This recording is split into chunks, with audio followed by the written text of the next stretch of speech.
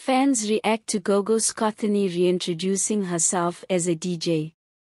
Skhotheni took to her Instagram and wrote, "Allow me to reintroduce myself at Gogo Skhotheni the DJ." Some fans were seemingly happy for her while others were shocked. I mean, she has a successful podcast that she recently started. No one saw this one coming. This is how some fans reacted to this announcement.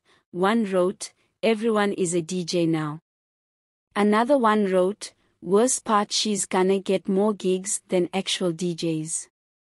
Meanwhile, another fan wrote, "What women are doing in the DJing industry is what men are doing in the podcast industry. It has become a backup plan for their failed careers. I personally can't blame her or anyone grabbing this opportunity. She is just utilizing the opportunity at hand. I do admit that it's no longer about talent, or even passion when it comes to DJing nowadays.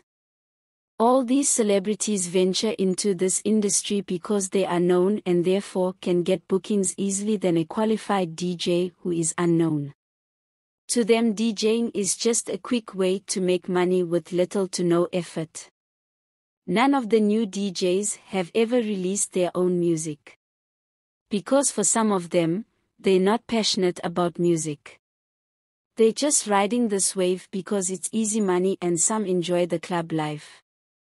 Nowadays you can become a DJ in 30 days or less. Most of them are not great DJs. They just do a few mixes of popular songs and get paid. DJing is no longer a reputable profession in my opinion. I don't necessarily blame these ladies.